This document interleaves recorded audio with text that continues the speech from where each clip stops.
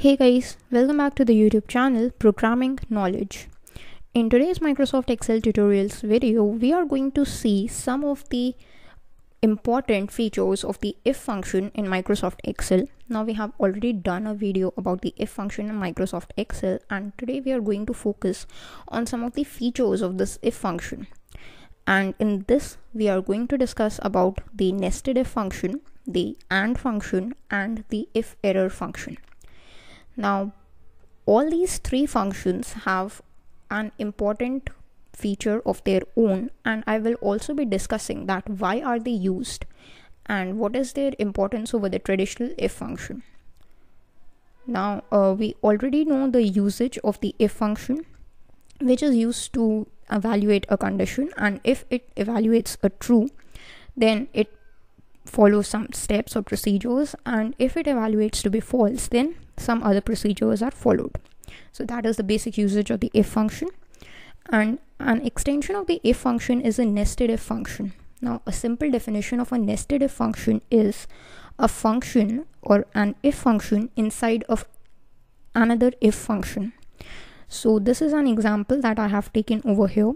First of all, I have taken an if function that is comparing the value of num1, and it checks that whether num1 is greater than 100, and if it evaluates to be true, then there is another if function.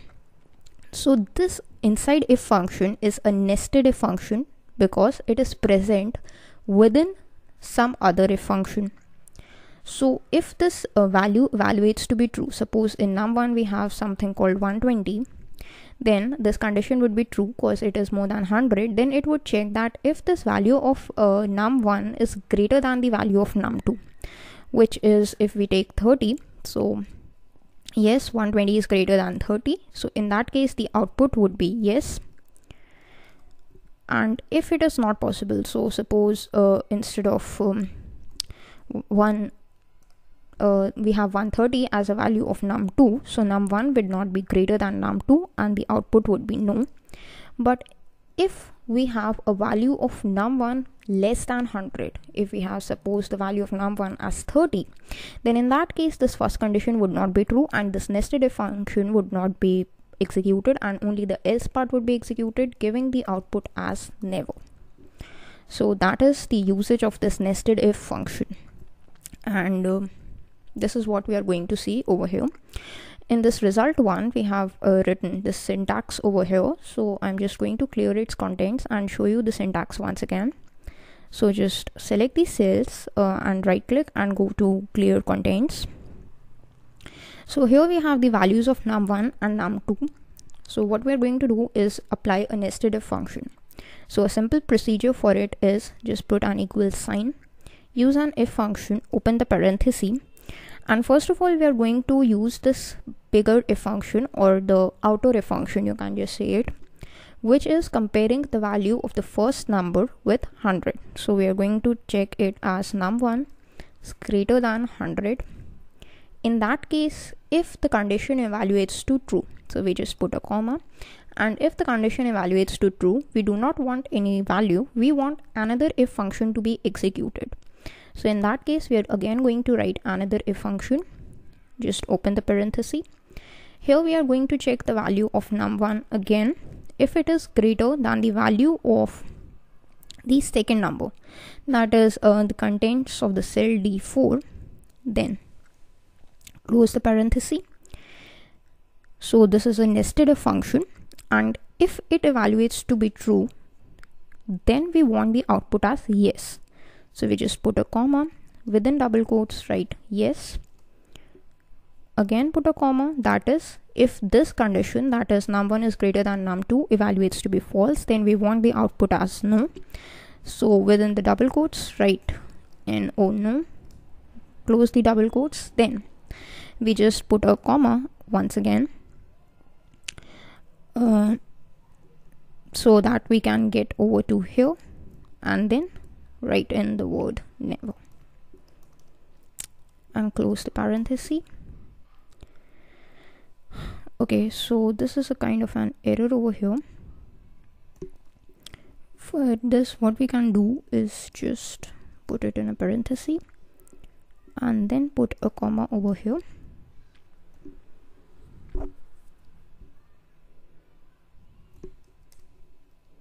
Alright, so we had just put in the comma after d4, we had put in a parenthesis after d4, which was not required.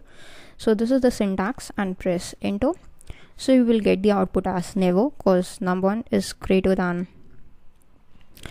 not greater than 100. It is actually 100. So the first condition is false and the output is never. We can just expand it to the rest of the cells, and this is what the output we have got.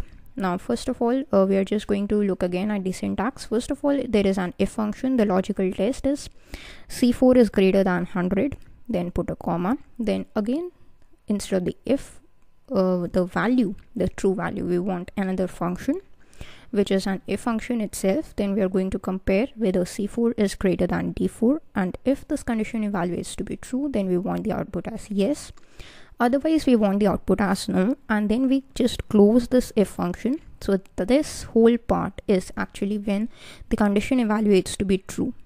Then we just put a comma, and this never is executed if the value of num1 is not greater than 100. So this is our whole function. Now here we are going to use the AND function. Now what is the usage of this AND function? AND function evaluates to be true only if both of these conditions are true. It accepts two conditions, and if both the conditions evaluate to be true, then it gives the output as true, otherwise it gives the output as false. So we can just clear the contents over here and provide it with an AND function. So for that, put an equals sign and simply write in the word AND, then open the parenthesis, and here we are going to give two conditions to it. So first of all, we are going to give it if num1 is greater than 100, and the second condition is if num2 is greater than say 50. So these are the two conditions. If first number is greater than 100 and the second number is greater than 50, then only the output would be given as true. So we just close the parenthesis and put enter. So this is what it has given, that it is false,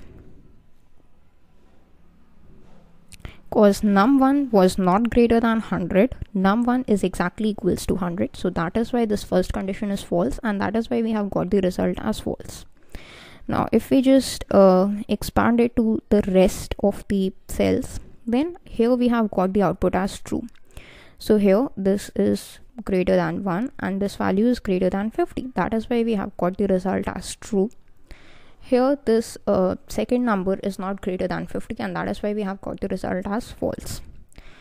And in this case over here, 70 is not greater than 100, and as well as 38 is also not greater than 50. So that is why both the conditions are false, and that is why we have got the result as false. So this is the working of the AND condition, and it can be used very easily whenever we are trying to compare two conditions or even more than two conditions as well.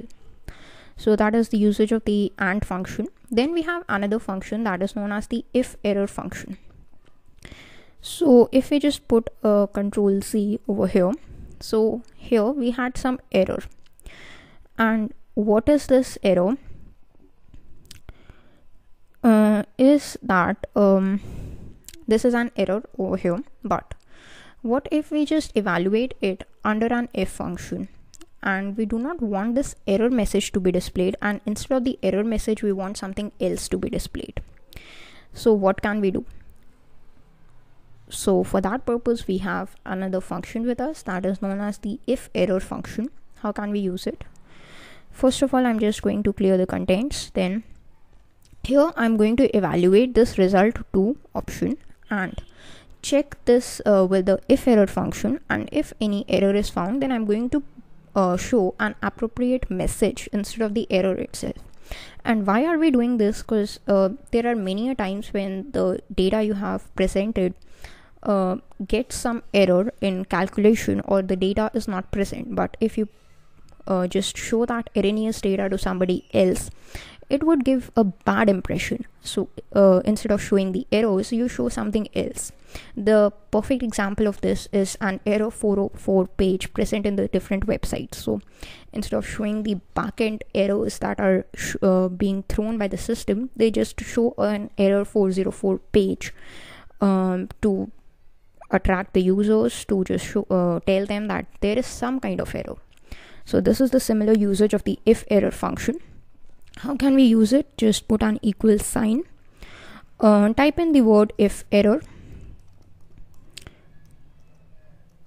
Alright, then open the parenthesis. Then it asks for a value. So just provide it with a value that is the contents of the cell F4. Then put a comma. And what is it concerned with is that what is the value it has to show if an error occurs. So if the error occurs, what the value we want to show is just put it in a double quotes, and this time I'm going to write in skip, then just close the double quotes and close the parenthesis and press enter. So instead of skip, what it shows here is no, because there was no error. So the if error function was executed, but the result skip was not shown because there was no error in this column, that is the F4 column. Now if we just extend it to all them, then only in the last cell, since the error was present, so the result that we got in the last cell is the skip. That means it is shown to us that okay, we know that skip means an error, but the other person who is viewing the database does not know about it, and he thinks that okay, maybe skip is something else. Now if you want to show data to someone, you can just right click on this column and hide it. So the error that was present over there is not shown, and only this skip thing is shown, which adds some credibility to your database. And that is all in today's Microsoft Excel tutorials video.